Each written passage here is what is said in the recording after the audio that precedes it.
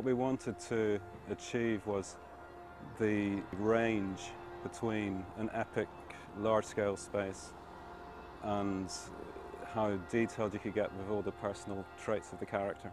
And that the choice of the black box was to achieve that. So rather than being in a deliberately small venue, intimate venue, we decided as long as we can still be intimate in a large space, then you know, we're there.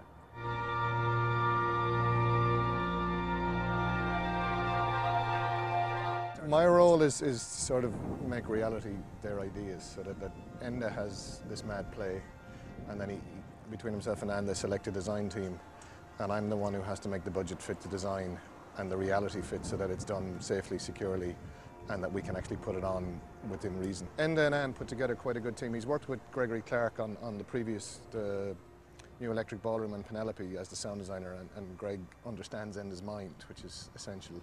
And they selected Jamie Vartan as the designer, who again, everybody got in tune, and Adam Silverman as the lighting designer, and they all seemed to be singing off the same hymn sheet, that as a production they all worked together, so it wasn't stressful.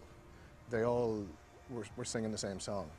Enda had meetings with Cillian, and then they had a period of just reading through the play between themselves, and then Enda would get back to me with notes from those meetings, and it was a great way of working because it meant that they had very close working time together.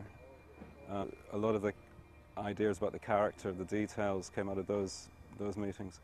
At the same time, I was thinking about using visually very small personal details within this massive space, as I said before. And gradually the space becomes a particular character itself. So definitely Cillian's character pervades everywhere in the space, and it's definitely his. It couldn't be anybody else that's living there. As I kept saying to them, this will not fit anywhere else in Ireland. But if we cut it down to suit somewhere else, it would look too small. And there was a worry that Cillian wouldn't fill the venue, but he does, hugely. It's been very liberating.